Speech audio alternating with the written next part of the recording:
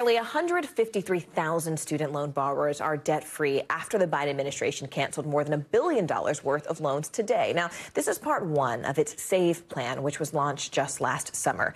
The White House says these loan cancellations are coming about 6 months earlier than were originally planned. NBC News business and data correspondent Brian Cheung is here to break it down for us.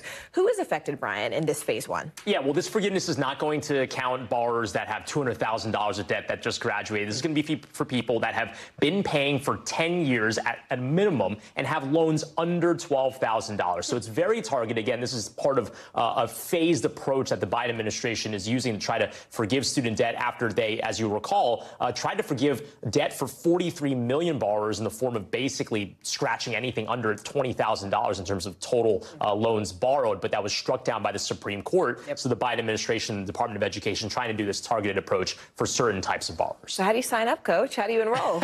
Yeah, well, and by the way, the administration is saying that out of 30 million borrowers that could be eligible for this, only 7 million have really applied so far. And that's because not a lot of people might be aware of the plan to begin with. So there are two steps to this. First of all, you would only be eligible for this forgiveness if you're already enrolled in what they call that Saving on a Valuable Education or SAVE plan. That was only unveiled last year.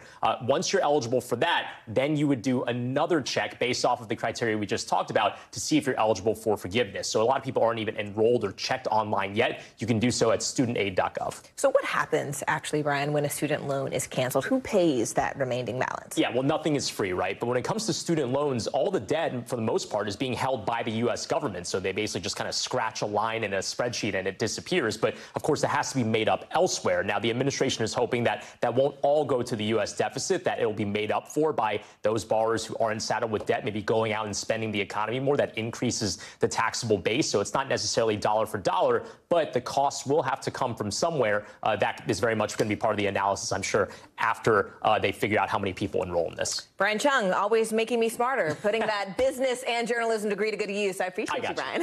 Thanks. Thanks for watching. Stay updated about breaking news and top stories on the NBC News app or follow us on social media.